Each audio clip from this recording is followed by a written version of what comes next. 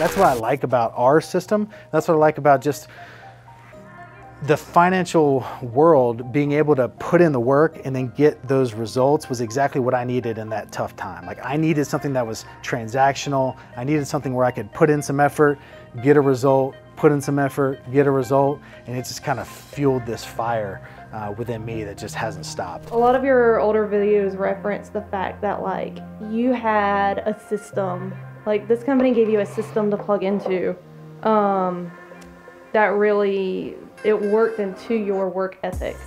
So how has having that system really changed your life? To me, the key to success is systems. Systems are key to doing anything great. Like, you have to put it into a systematic process. And part of that process for me was a process that rewards you based on what you're doing right now. And for me, when I got started, I was in this place where my confidence had been beaten down to an all-time low. And so for me to be able to go put in work, get a result, which was a reward for that work, build that confidence a little bit higher. And then I would put in a little more work and get an even better reward or better result, which would build my confidence even higher. And so it was something for me that because of our system, which matched my personality as being highly transactional and fast-paced, it just played right into what I needed at that time, which was to increase my confidence level.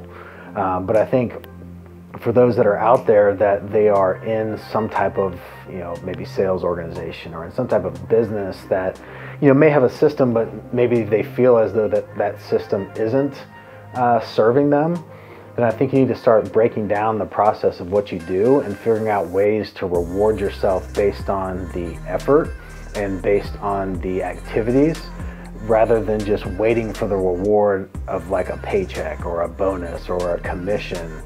Because, especially in sales, which a lot of people that follow this are in sales or some type of business role, you have to reward the activity. But I can reward the activity by saying, okay, I made this many calls. I'm going to reward myself for doing so. I scheduled this many appointments. I ran this many appointments. I met with these many people. I talked to this many prospects. I knocked on this many doors.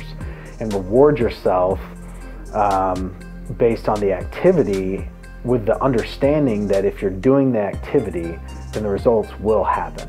It may not happen today, it may not happen tomorrow, but in any sales organization, it's all just a numbers game.